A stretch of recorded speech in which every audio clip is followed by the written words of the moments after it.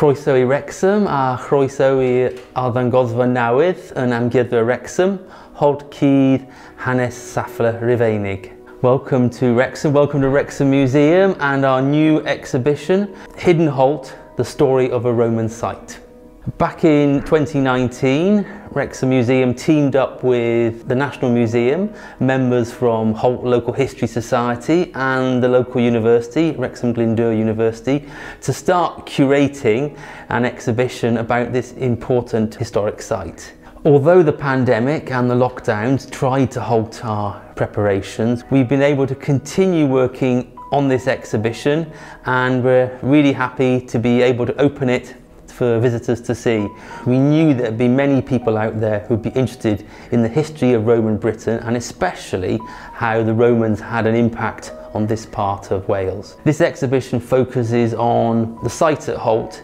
It's so important because Roman Chester was built in the fields outside the village of Holt. What we know about the Roman site at Holt comes from the excavations by Arthur Acton in the years immediately before the First World War. Unfortunately, he never published his finds, but eventually sold the finds to the National Museum of Wales.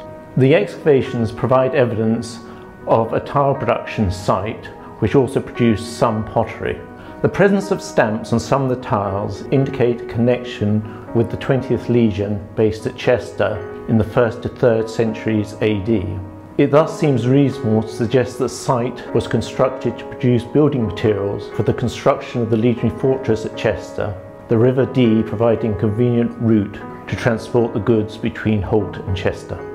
The site is on the Welsh bank of the River Dee, a few hundred yards down from Holt Bridge, spread over sloping fields above the floodplain. Whilst nothing remains above ground, field walking that we've done over several seasons have yielded items of Roman tile and pottery fragments. Ever since the History Society in Holt was formed in 1992, we have been very keen to use modern archaeological techniques in order to find out more about this site and its surrounds. So in 2018, we commissioned a geophysical survey of the area. This was followed by a few of us from the committee of the Society going down to the National Museum in Wales in Cardiff to view the finds that had gone to Cardiff following the excavations and have been there since 1925. The History Society have been very keen to work with Wrexham Museum in order to bring those finds back to North Wales, and they are now forming part and centre really of this wonderful exhibition. So do come and visit. We'd love to see you. Thank you.